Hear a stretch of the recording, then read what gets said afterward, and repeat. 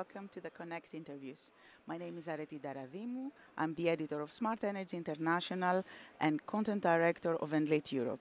And I would like to welcome to the stage Mr. Chris Peeters, CEO of the Elia Group. Hey. Hi, Chris.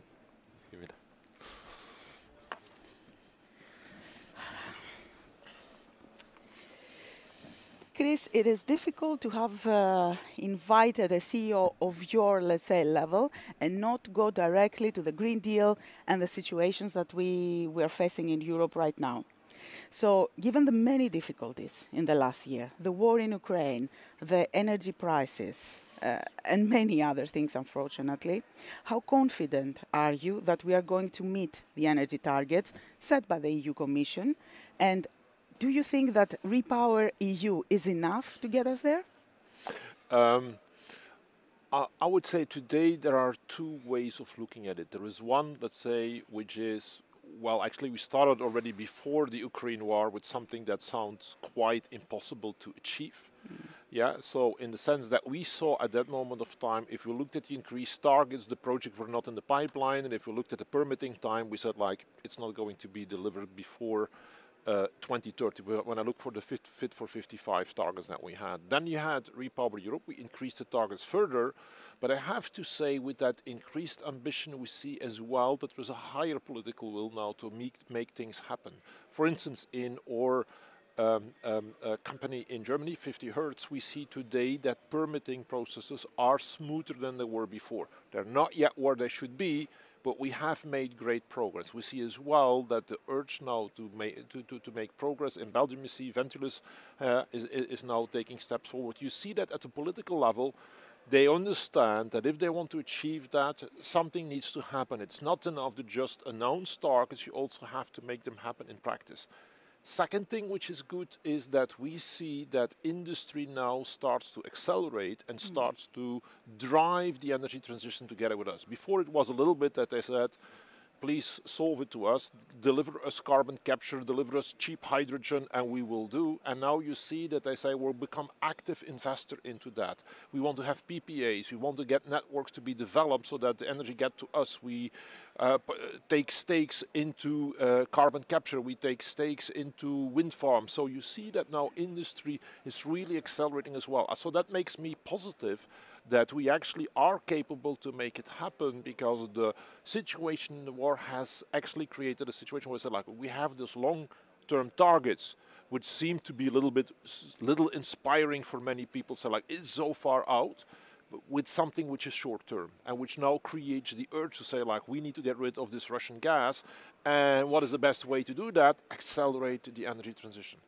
So for the first time we're seeing the political will and the will of the industry coming together, yes, right? Yes, indeed. That's what we see. That's what we see when we talk with both sides, and so it will remain a challenge, because of course what we do is scaling up with a factor 3, 5, depending on where you are in the infrastructure side. So it is an important scale up that you do, but there's a high willingness to make it happen, and that's good. So if we see that, we think that many things will happen in the coming years, so that we see it moving forward faster than we saw in the past.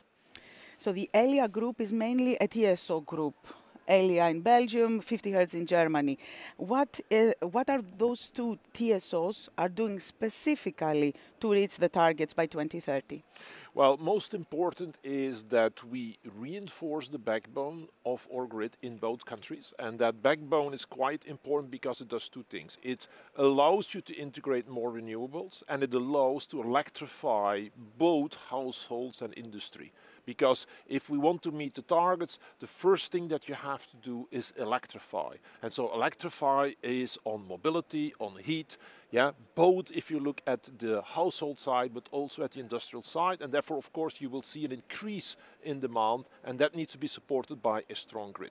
Second thing, what we do is, of course, what we see, there's a lot of NIMBY in the two areas that we serve. So renewable energy coming from offshore becomes more important. So we start to develop offshore grids. Before we just connected wind farms, now we build islands, we have hybrid interconnectors, we make much more complex structure at sea to facilitate that integration of offshore wind into the grid.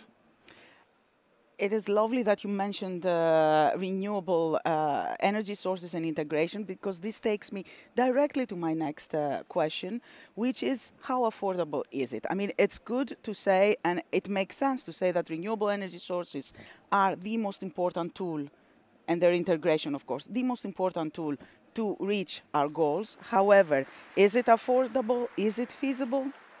Actually, what we see is it's the best way forward, and industry starts now to say the same thing.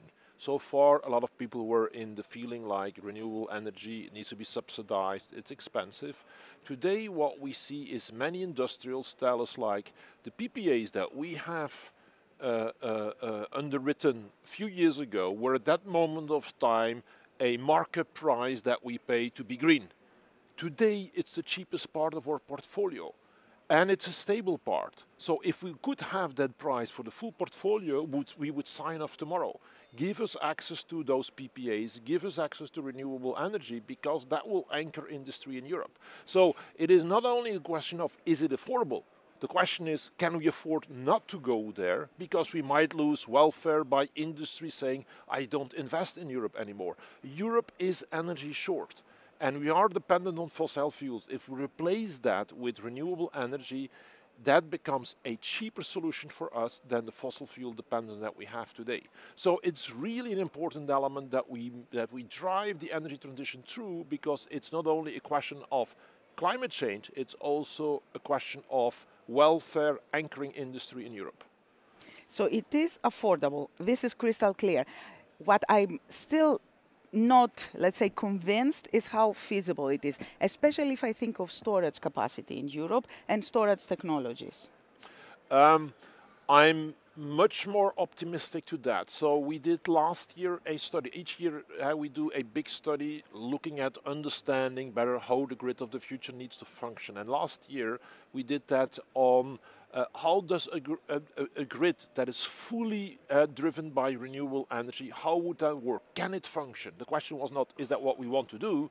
It's a question like, is it feasible at all? And so, of course, that's a lot about flexibility management at that moment of time. And we looked at flexibilities in different time zones. So we looked at short-term flexibility, day-night, solar flexibility that you have.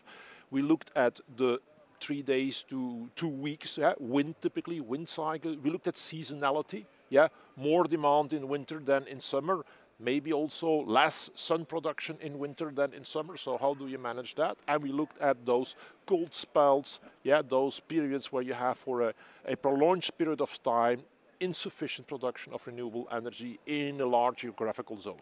So we looked at all of them, and so what we saw is the very short term you can easily solve with the flexibility that is now by electrification coming into the grid.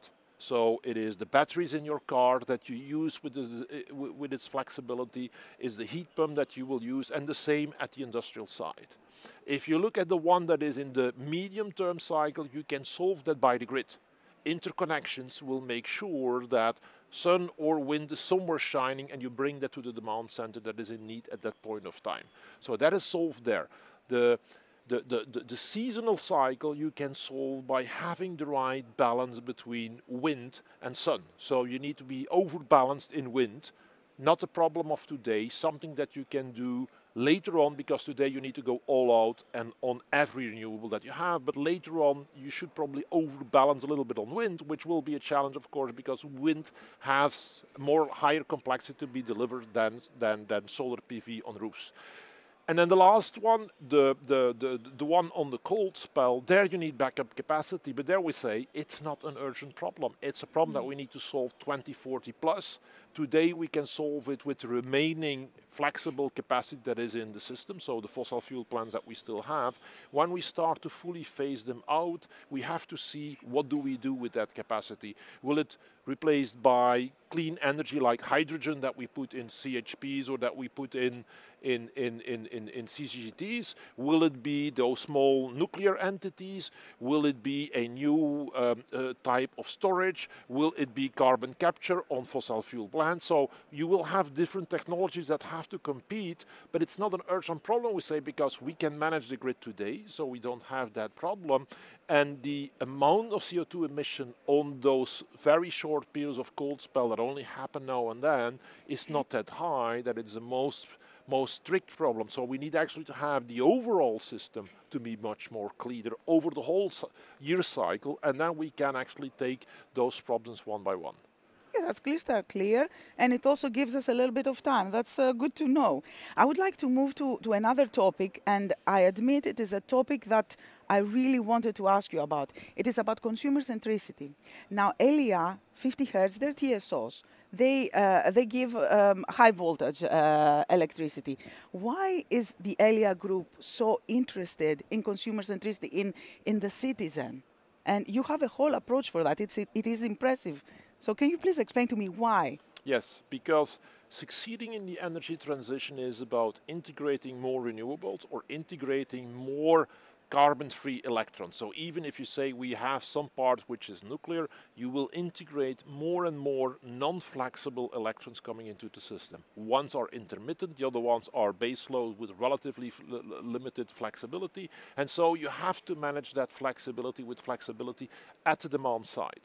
If we want to reduce the cost of the system overall, the more flexibility that can participate, the better for us. And so as a responsible for balancing, we actually want to make all the flexibility that is in the system, that comes into the system, liquid, and make them participate. So remove all those barriers that they can participate to the system. And of course, what is the best way to make that happen? If you have customer-centric solutions where people say, I'm willing to do so. Yeah, we, for instance, have a partnership with Octopus in the UK.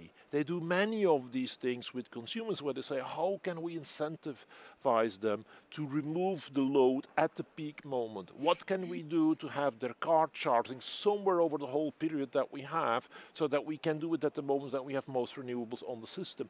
Those kind of solutions, them focused on the full, let's say, consumer-facing side, us as TSOs focusing on making that system behind work, that is the kind of partnerships we will have to see more and more to make sure that that is going to happen, so that they liquefy all this flexibility, and that instead of building dedicated capacity, that we just can use what is available on car batteries, on heat pumps, and use that into the system to make sure that it's always balanced. Building on this, it also needs, the system needs also to be safe, both from attacks, hacker attacks, for example, and resilient. So how can we achieve zero accidents? Well, you say two different things. So we have one thing that we call security, one thing that we call safety. Yeah? The security side is something where we work together with different government entities, the army, state security, etc. We have offices around cybersecurity because on the one hand, of course, we protect our own systems, terms, cyber attacks, but a lot of things can happen actually outside of the fence for us. Yeah, people could actually, switch off 100,000 cars in their load pattern, and that could create shocks. And we have to make sure as well that we protect ourselves for cyber attacks on appliances that might have an impact. And that's something that we cannot do, that we only can do in collaboration with government entities that are equipped to do so. So that's one thing that we do. On the other side, of course, critical assets, we try to protect them, most of it against terrorist attacks. What we see these days in Ukraine, of course, goes beyond that. Yeah, you see then, of course, that if people start to have targeted attacks with rockets, with drones, etc., I think any system that is so spread geographically will be vulnerable over time, not in the short term. That's what we see in Ukraine. But if you have a continuous flow of attacks, I think that it will be difficult, because at some point of time, there are no transformers anymore in the market that you can use to replace the destroyed one. So that is really something that we have to start thinking about. What would it mean if that would happen to a larger scale than just Ukraine? Ukraine now, a lot of TSOs like us give support and send our transformers to them. But there is a limit to how many you can replace, because you don't have so many spare parts standing actually somewhere in the system. So that is something that really is a concern that we have to have. The other side that you just said is safety, but safety is a very different thing. Safety is about how do you make sure that your own people, your contractors, or third parties that get somewhere in contact with your installation are protected well. And that is really about what is your strategy? Is safety included in everything you do in the execution of your strategy? Do you have the right culture? Have you trained your people? Do you have the processes? Do they have the tools? So how do you make sure that that's central? And I try to basically make that so. We have a slogan in Elia which is called "We Go for Zero," as you just said. And the "Go for Zero," we basically say, is safe, if safety is the question, it's the only question that you have. Make sure you're always safe. At the moment you hesitate about safety because you got your brief in the morning, that's what you're going to do, and then you say, hey, there's a discrepancy to what I understood we were going to do and what I see. Stop. Yeah, we're not in a hurry. Your life and your safety is much more important than anything else. That's what we want to have as an overall culture into the company to make sure that that's going to happen. And the same what we see is, it's always interesting to see, like, is the culture working? We had a couple of our employees that stopped building sites who were not Elia building sites. That basically said, like, stop, this is not safe, you should not do it this way. So that's always good when you see that your people start to apply it even outside of their own work situation and start to, let's say, help other people to become more safe.